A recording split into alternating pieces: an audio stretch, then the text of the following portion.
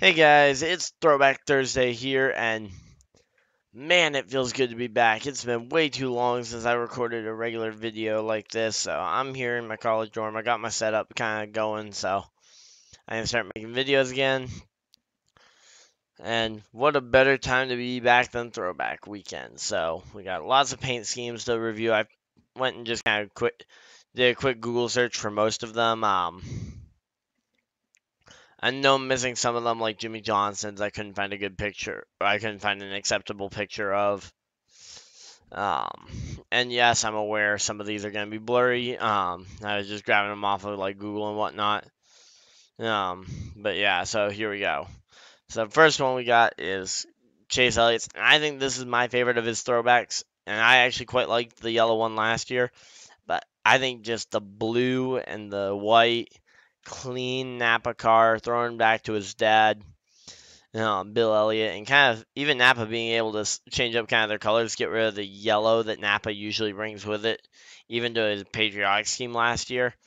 The fact that they were willing to kind of give up the give it up for the throwback, I think was really cool. But then we get into our next paint scheme here, which is Kevin Harvick and his Duck Hunter throwback scheme that he's gonna be running this weekend. This thing looks pretty cool. I kind of like the pixelated kind of side. I played Duck Hunter a lot in the arcades as a kid. So, I mean, this one I really like as well. I mean, this is really just a solid year for throwbacks.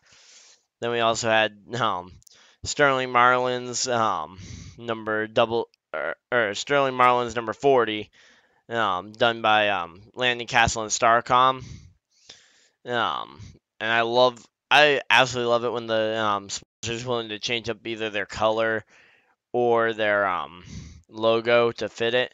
Now, of course, with this being Starcom itself, I can understand more why they were willing to, because it was basically an unfunded, sponsorless car anyway. It's just now the company that runs the team is basically funding it, and is actually putting the logo on it. So, Starcom though, great job. Love this paint scheme.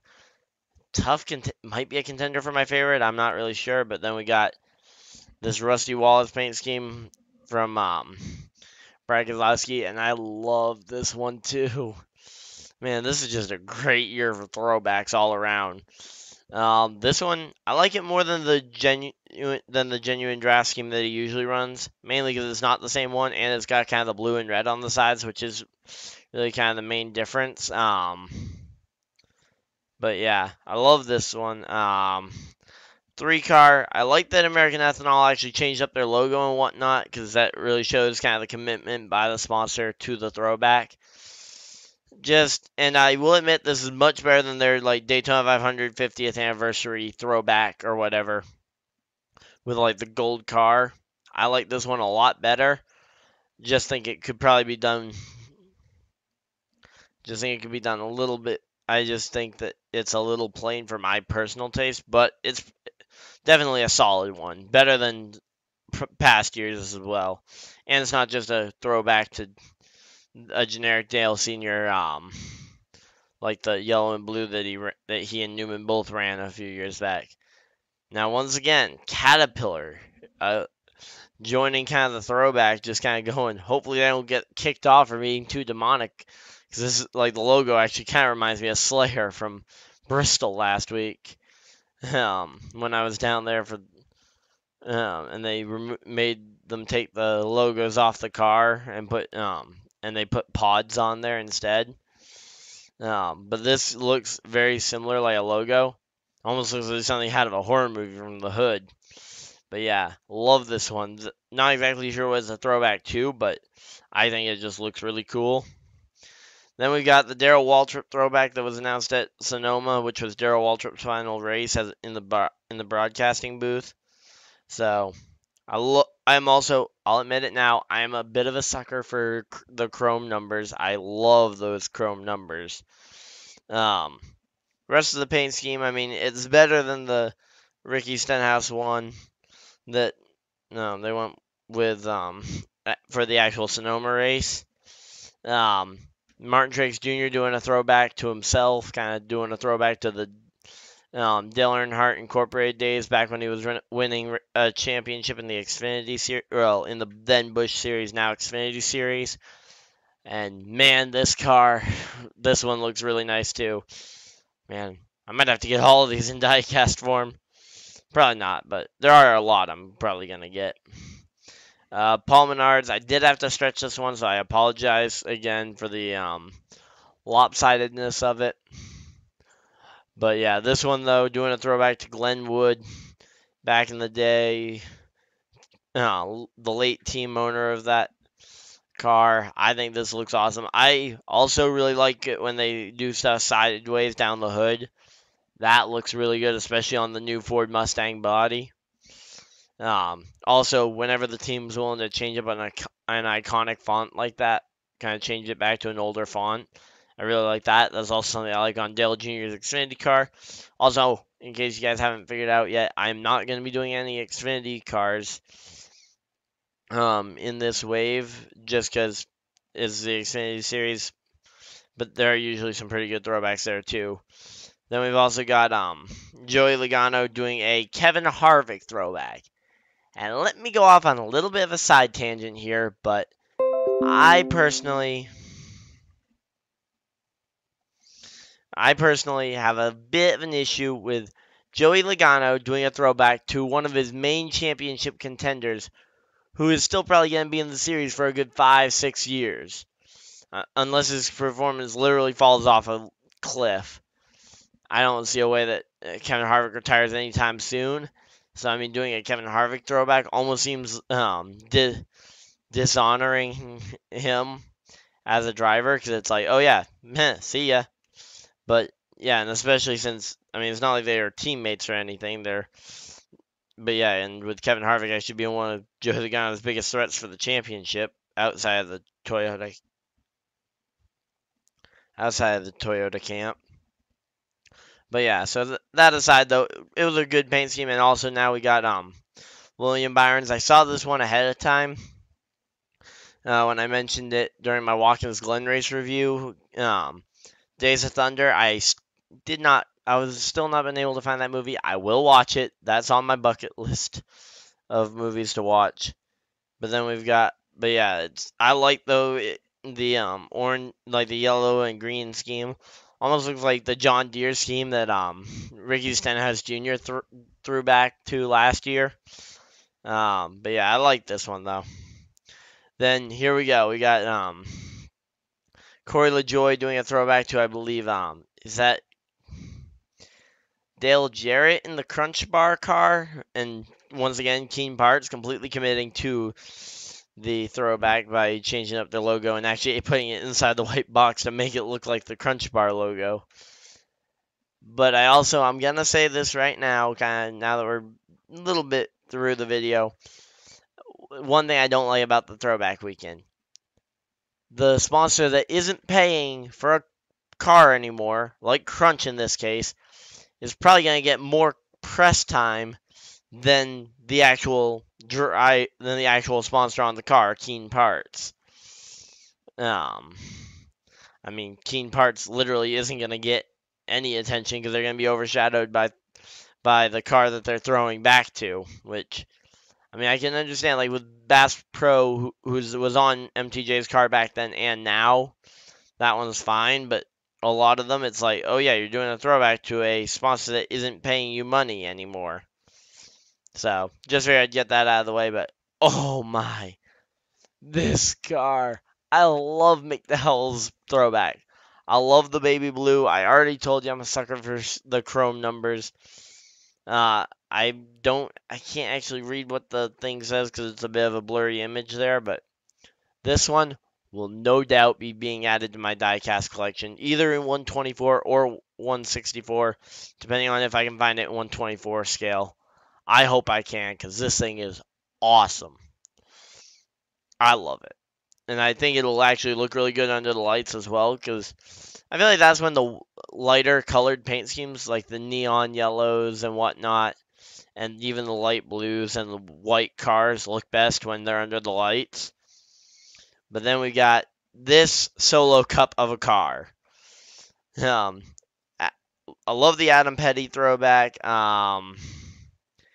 Definitely think that the color choices. I mean, I was never really sure about this Adam Petty car when I first kind of saw it on replays and whatnot, because of course I wasn't around when Adam Petty was racing. But I mean, I don't understand why people throw just these colors of cars out there on track, like just throw colors pretty much at it. But I love though the fact they're doing a throwback to it, along with Victory Junction, which is in Richard Petty, which is a Richard Petty nonprofit, which I just love that about it. And of course that's still being funded by Worldwide Technologies. So then we got up next, we got probably the first throwback announced this year, which was I think at like June Pocono or something. But this Tim Richmond throwback, I love it. It also kind of looks like a throwback to the Dale Jr. like six to one of Dale Jr.'s late paint schemes. Was it Dale Jr. or was that when Jeff Gordon took over the 88 for a few races? That very similar paint scheme to this was brought in for Jeff Gordon, I guess. I think it was actually when Jeff Gordon took over the 88 for a few races. But yeah, I really like the look of this one though. Let's see how many more we got.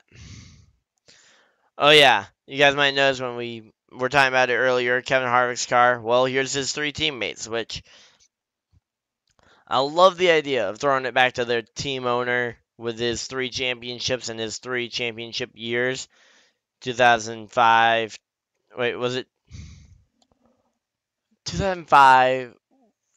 Didn't he had to have had a championship before 2005?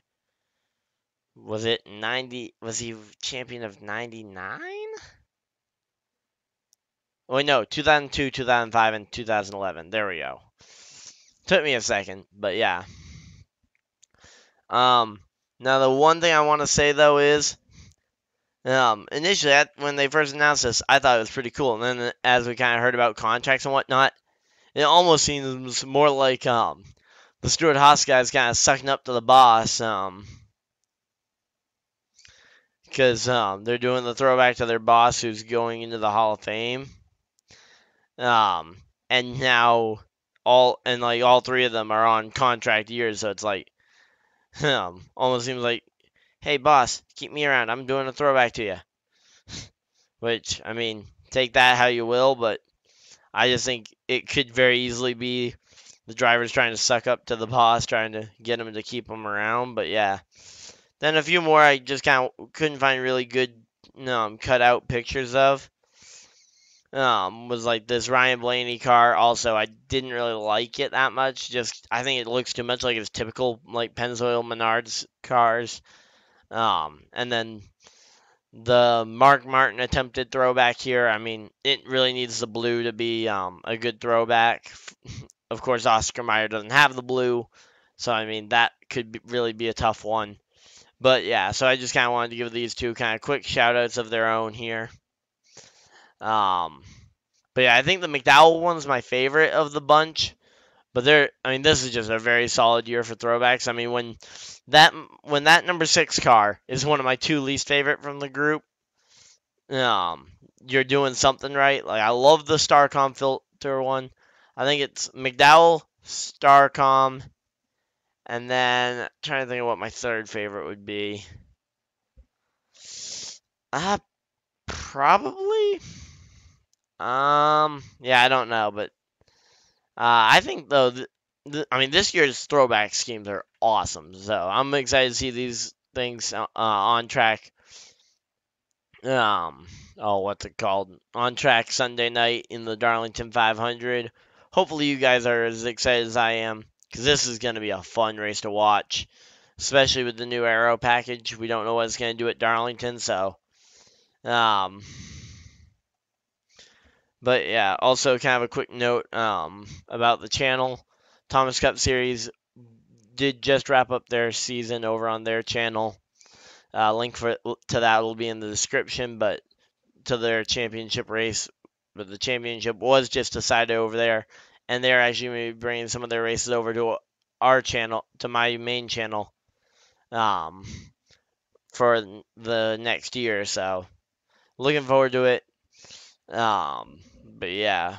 So I figured I'd just kind of add that in there at the end as well. If you guys want to pick up a Ryan Dyer t-shirt or Thomas Cup Series playoff shirt, check out the link in the description. Links are down there for all that, as well as my Patreon. So if you want to support the channel, feel free to go on down there.